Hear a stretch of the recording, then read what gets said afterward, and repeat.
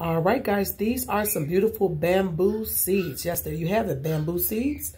They look like big grass seeds, okay? And I have some grass seed over here as well. Here's the grass seed, okay? See how small those are? These look like big grass seed, okay? So before you plant the bamboos, you want to be able to soak them. I have a jar here. You want to be able to soak them for 12, some people say 12, 24, or even 48 hours.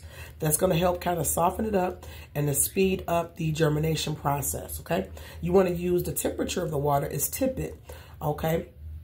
Which is not too hot, not too cold. Now, while cold water will not hurt it, it'll kind of slow it down a little bit, okay? So if you want to kind of get those up and started to get your bamboo growing or whatever type of seeds you have, especially bamboo, you want to be able to use some tepid water. So we're going to put this over here on the jar here, and we're just going to throw those right up in there.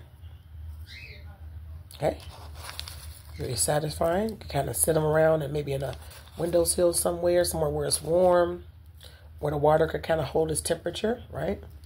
And then we'll let those soak for 24 hours. Bamboo.